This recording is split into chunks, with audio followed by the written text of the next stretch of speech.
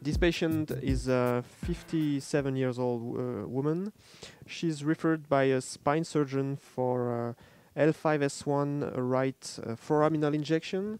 If you take a look at the CT scan, especially in the sagittal view, you can see the narrowing of the right foramina here, and the patient presents L5 right sciatica. So there's a good correlation between the clinical symptoms and imaging.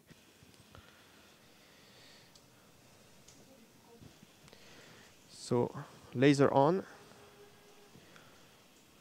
I put the needle on the laser and I will do the CT acquisition. Okay, so you see the needle on the third image. It corresponds to what I planned before. So I target the lowest part of the foramina and I should not go too anterior. So I can go now with my 22 gauge spinal needle. Okay, you see the needle on image 2, so without any control before, I'm quite in position now. I just have to move a bit more anterior.